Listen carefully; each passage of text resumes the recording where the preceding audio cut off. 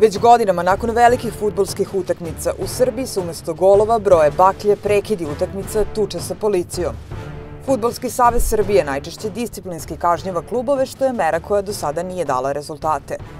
U intervju za Insajder predsednik Disciplinske komisije Fudbalskog saveza Žarko Stevanović tvrdi da je po pitanju nereda na stadionima Fudbalski savez Srbije nemoćan, da su primenjivane i sankcije igranja bez publike, ali da ni to nije dalo rezultate, pošto su se izgredi dešavali već na prvim sledećim utakmicama kojima je publika prisustvovala. Stevanović kaže da je breme odgovornosti na klubovima, ali i da je nasilje na utakmicama prevashodno problem države. Ponovo dolazimo do utakmice gde prebacujemo loptu s jednog dela terena na drugi. Da li je to policija, klubovi ili savez. Sigurno da jedna stopa odgovornosti stoji na svakom subjektu, ali mislim da neću iznenaditi sve odgovorom ako kažem da je ovo problem države. I jedini odgovor na pitanje je da se stalo na put onda gde je država organizovano sagledala problem, napravila strategiju i uradila šta je trebalo da nasilnici ne dođu na utakmicu. Kada već dođu, onda je to kasno.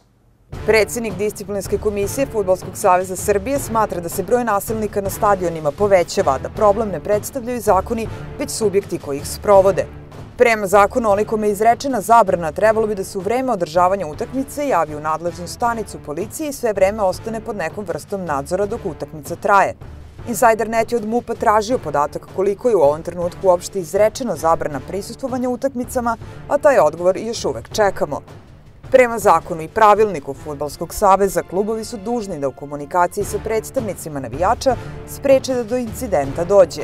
Iako bi i predstavnici Fudbalskog saveza trebalo da održavaju veze sa navijačima i u saradnji sa policijom imaju uvid u spisak problematičnih osoba, Žarko Stevanović tvrdi da njegova komisija nema pristup dosijeima nasilnika, a da bi u savezu o tome više informacija eventualno mogli da imaju oficir za integritet, generalni sekretar i predsednik. Mi kroz medije dobijemo delom informacije o tome. Više puta sam ranije kao delegat na utakmicama prisustvovao i tim sastancima tih operativnih štabova i policije, žandarmerije i kluba domaćina i kluba gosta i tako dalje. I nije sporno da se ta imena znaju. Ali, pazite, Fudbalski savez je samo organizator takmičenja. Znači, mi organizujemo takmičenje. Ono što se događa na terenu 102 puta 60 nešto metara. Sve drugo je van domašaja i van mogućnosti Fudbalskog saveza. A to što se ta imena znaju, da li ih možda neko namerno čuva ili nema snage i želje da uđe u obračun sa tim licima, ja ne znam, ali ako već napravimo delikt u saobraćaju i vozimo 20 km više i budemo kažnjeni, i treba da budemo kažnjeni, i ja se pitam što neko ko čini teže delikte nije procesuiran i nalazi se onda gde treba da se nađe. Prema istraživanju Insajdera objavljenom 2009. u serijalu Nemoć države protiv pojedinaca i vođa najvećih navijačkih klubova, postojalo je više od 100 krivičnih prijava za teška krivična dela, od otmice, prodaje opojnih droga, pa čak i pokušaja ubistva ili ubistva. Međutim, postupci uglavnom nisu završeni do kraja. Upravo zbog toga Stevanović smatra da se navijačima ne bi trebalo sarađivati po pitanju bezbednosti na utakmicama. Što se tiče odnosa klubova i navijača, ja sam tu vrlo skeptičan prvo u odgovoru na pitanje da li se radi o navijačima iz onog vremena kada smo mi bili navijači ili se radi o nekim drugim grupacijama čije su moći znatno velike i pitanje koliko klubovi mogu da se uopšte tome odupru.